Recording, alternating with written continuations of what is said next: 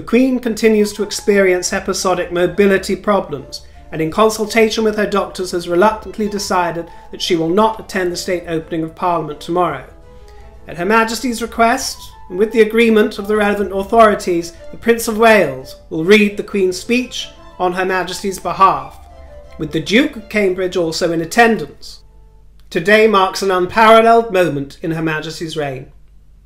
This is the first time in 70 years that she has delegated authority to the Prince of Wales to read the Queen's speech, which is one of the chief functions of royalty. Her Majesty has only missed 2 Queen's speeches during her reign, and she was pregnant on both of those occasions. In those instances, the Lord Chancellor read her speech through authority of a royal commission of 5 Privy Councillors. But this time, a new letters patent was formalised on Monday evening. It was authorised by the Queen to specifically cover the state opening, delegating the royal function of opening a new session of Parliament to Councillors of State. No other functions have been delegated. This is not a moment where Prince Charles will take up regency, but this decision would have been highly reluctantly taken by Her Majesty. The only other time in history that a Prince of Wales read out the monarch's speech was during the regency of the early 1800s. In the event that the Queen can't undertake her duties as sovereign on a temporary basis, 2 or more Councillors of State are appointed by letters patent to take her place. And by law, these Councillors of State would have included the late Prince Philip, who's no longer with us, and then the next 4 members of the royal family in the line of succession over the age of 21, namely Charles, William, Harry and Andrew. As we know, 2 members of those Councillors of State are indisposed right now. That is why you see the Prince of Wales and the Duke of Cambridge representing Her Majesty today.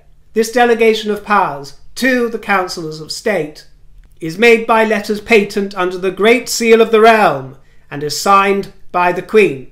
Prince Charles and William acted today with the Queen's specific delegated authority to keep the country running.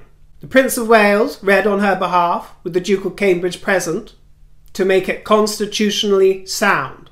In case any of you aren't familiar with the state opening of Parliament, the Queen's speech is not written by the Queen, it's written by government, whichever party happens to be in power at the time, and is presented to the Queen, who reads it on behalf of her government. Prince Charles looked exquisitely handsome. He outshined Big Willie.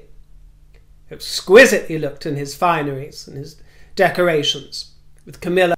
Of course, Charles's training as an actor, which was one of his favourite hobbies as a youth and one of his continued interests as an adult, in particular Shakespeare, of course came in handy with his immaculate reading. In place of Her Majesty's throne was an empty space, and the crown was placed on a table. Prince Charles sat in the consort's throne, which was set slightly lower than is usual. And for the first time we find ourselves in the peculiar position of watching proceedings on telly alongside with Her Majesty, who's no doubt settled down comfy and cosy, watching the goings-on and watching her son do a fine job. A very bittersweet moment for Her Majesty, who quite obviously would prefer to be doing the job herself, but must be taking an enormous pride in her son at this moment in time. The speech itself, as usual, was incredibly boring. It drives me out of my mind with boredom. All these promises from government. So there's no easy way to jazz it up. It is what it is. People were wondering how Charles was going to express, because it's usually read along the lines of, my government will do this, that and the other, my ministers will do such and such. And he plumped to say, Her Majesty's ministers will, Her Majesty's government will, in her place, because in the past it's been read out in her wording. When the Lord Chancellor did it on those 2 occasions, I believe he read it out in her words as my government, in the words that Her Majesty would use. My government, my ministers. quite interesting, the change that in this instance it was made very clear that the Prince of Wales, even clearer than before, that the Prince of Wales was speaking on behalf of Her Majesty, and that he is not a regent as yet, and not a sovereign. We spoke recently about the Regency Act of 1937, when we were speaking about the possibility of Charles at some point taking the reins, if that moment comes when Her Majesty's mind or body, or a mixture of the two, becomes too overwhelming for her to carry out her royal functions and duties. That time has not yet come, but it is indeed that Regency Act of 1937 that made it possible, through letters patent, for this delegation of authority to take place on this one occasion, and it is the first time that it's been used to hand responsibility to other members of the royal family. I will hesitate from calling this a grave moment in Her Majesty's reign, because, to the best of our knowledge, although she has mobility problems, her general health seems to be free of illness, either of the body or of the mind. From what we know, these are practical, logistical issues, episodic, that are preventing her from carrying out certain duties. We are also blessed that she is surrounded with a supportive family in England, whose devotion and support to their mother and her mother's reign, and therefore to this nation, is undiminished. As many of you know, the young Princess Elizabeth was totally unaware that her destiny was to become queen. She only became aware that this was going to be her fate around about the age of 10 years old. And from that moment on, her training began in earnest. And it was Queen Mary at the helm that had a profound influence on her. As Queen Consort back in the day, Queen Mary had an abundance of reverence for constitutional monarchy and for the crown. It was protect the crown at all costs. Her first action as mother to a king, when her son inherited the throne, was to kiss his hand and proclaim that she was now his subject, her own son. And she had the same respect for her granddaughter, Princess Elizabeth, who would go on to become our beloved Queen. She shepherded Her Majesty throughout her young life, and one of the rigours of the Queen's education was a deep understanding of the Constitution.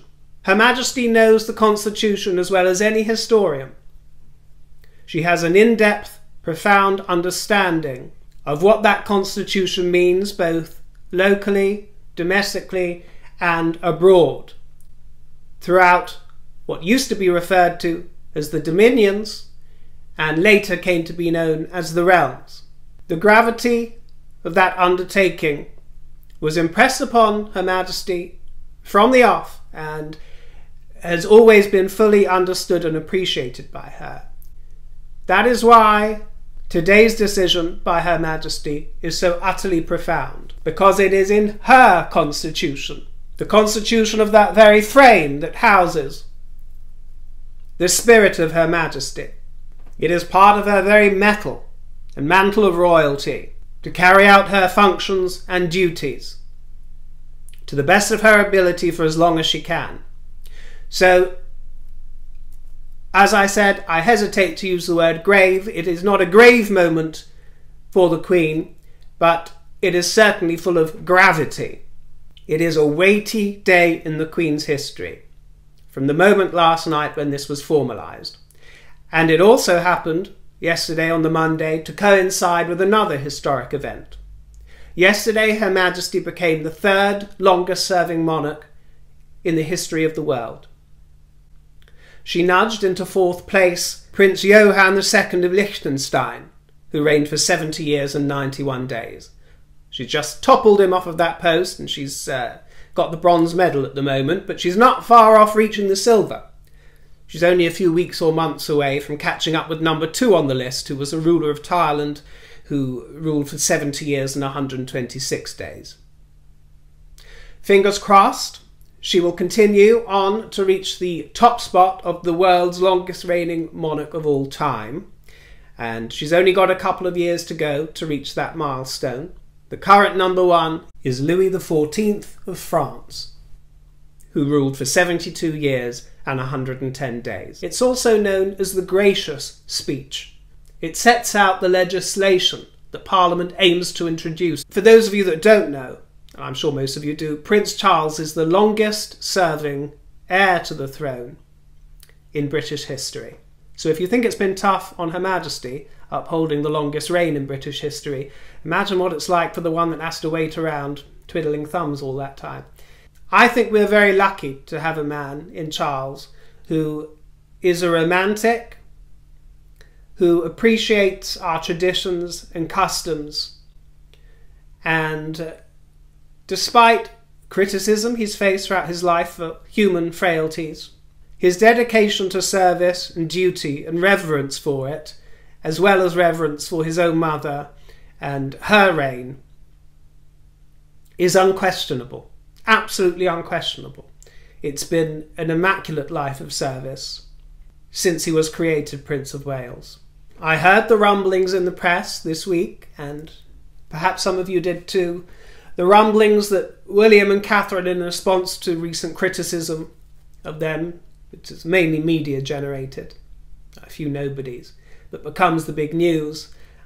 You know, one hears tell that they want to revolutionise the monarchy, jazz things up and drop the use of their royal titles, apart from on very official business. They want to get rid of bowing and curtsying and all the rest of the showmanship, the theatre.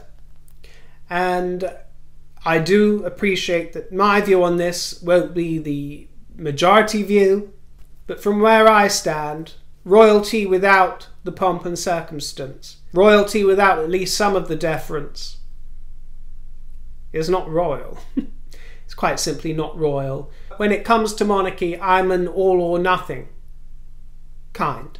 And I'm hoping that perhaps one of the functions of Charles's reign with his consort Queen Camilla might be to bolster that period of time between Her Majesty's reign and William's. This period where empire, colonialism is controversial and said to be unfashionable. But it's very curious, you know. I've been reading that book by Richard Dimbleby that was released and given free to many schools, actually, during the year of Her Majesty's coronation. Richard Dimbleby knew the Queen. He narrated her coronation. And it's very interesting, you know. It speaks nothing is new under the sun, is it? And you look back to the golden days, and I'm guilty of this, and think, well, everyone there was so much more deferential to royalty, and there's no getting away from the fact that they absolutely were, and the nation was far more united. There was far more of a singular purpose and religion and culture. There's absolutely no question about that. Now it's hodgepodge. But empire, as is described in this book, was also a dirty word in Elizabeth's young days, when she was Princess Elizabeth, when she was Duchess of Edinburgh. There was still a lot of ill feeling towards that word. And words, as I've mentioned before, like dominions, which were used during Victoria's reign, had to be reimagined as realms, so that they sounded less grand. If I may quote from the book for a moment, "Abroad our fortunes seemed no happier. The term empire had acquired a sudden opprobrium, and India's movement towards an independent republicanism had been feared by many to be the first step of a general dissolution. India made it plain, however, that although she desired a republican status, she had no wish to leave the Commonwealth, and it was the late King George VI who did much behind the scenes to reconcile these wishes of the Indian government." Even though Princess Elizabeth's great-great-grandmother, Queen Victoria, and her proud title Empress of India would no longer be inherited by that royal bride, the Indian people were willing to recognise her as head of the Commonwealth, for which they remained members. So all these controversies are nothing new under the sun. been there, done that, dealt with them. All these fashions have come and gone. So maybe by the time Prince Charles has had his reign and William's moment comes, the charms of royalty might be back in vogue. Because once glamour has gone, once splendour, pomp and circumstance and a bit of theatre are gone, they will be missed. I think it would be rather sad to have a society where there's just some husk of royalty. But that's for future generations to decide. And if they haven't been taught to appreciate and love the beauty and romance of royalty, what it symbolises, and what it illuminates for the imagination of the whole world, then that's to their detriment. It's to their detriment, but it lacks such imagination. All our lives are built on imagination. That's all everything is, you know. That's all we are. That's all our bodies house in the human spirit, our imagination. Everything you see, sense and perceive, whether it's religion, whether it's love or royalty, begins and ends with our imagination. And that's what makes the world fun. And I don't underestimate fun or joy. Some people do.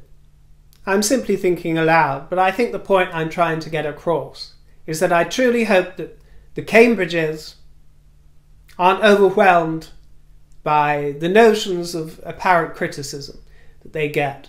And I don't want them to begin playing to that crowd, the same crowd that their in-laws might play to.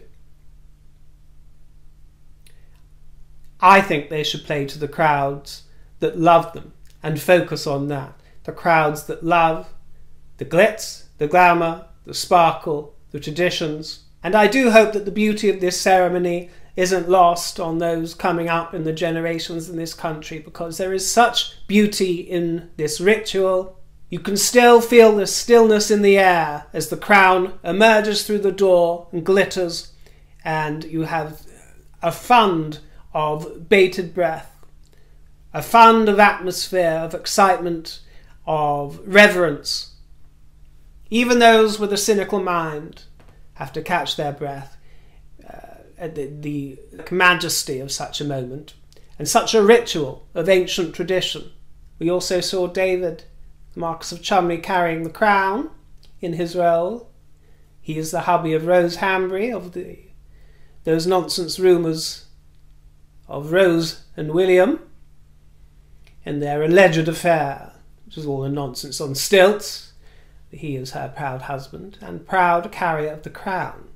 The upcoming Jubilee might also help impel the nation into a bit more of a much needed national spirit, because everybody loves a party, and it'll also give schools up and down the country the chance to, if they're not already overtaken by the woke, it'll give them the chance to have a little education on the history of monarchy and the Queen, perhaps.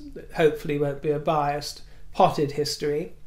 But it's getting everybody in the nation involved, and you're about to see one of the biggest parties of all time, certainly this side of the millennium anyway, approaching, because we've got to gallop through history, a 4-day event which begins in advance of the Jubilee, and then of course the actual main 4-day event coming up a couple of weeks afterwards. But everything is gearing up. There is a sense of the felicity and festivity in the air already, and one hopes of jubilation. 10 of Her Majesty's great-grandchildren will be appearing, riding in a carriage that gallop through history for a pageant at the Royal Windsor Horse Show.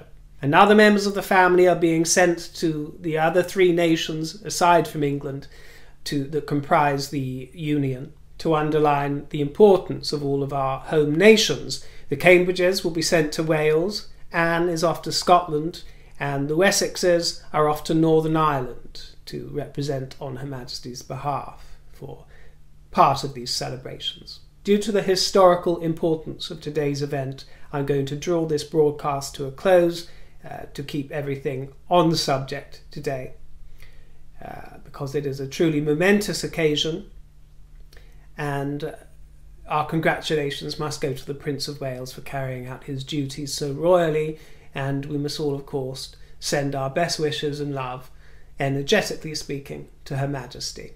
Thank you for marking this occasion with me. Thank you for joining me, and I look forward to seeing you in the next broadcast. Thank you to those of you who have sent me a tip in the tip jar. It was most kind of you. And I'll catch up with you very soon. Toodle pip.